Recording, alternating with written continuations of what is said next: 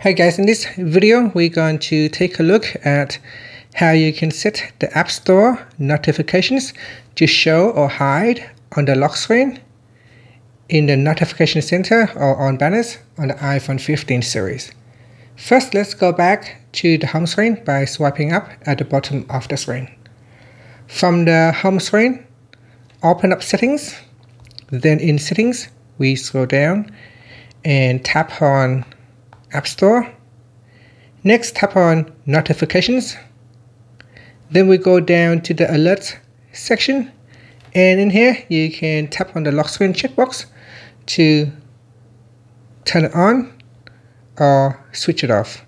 When this is selected, then App Store notifications will be displayed on the lock screen. Now the same for Notification Center, you can choose to show it or hide it in the Notification Center. Lastly is the banners. You can turn off banners if you don't want App Store notifications to display in banners. You can deselect the radio box.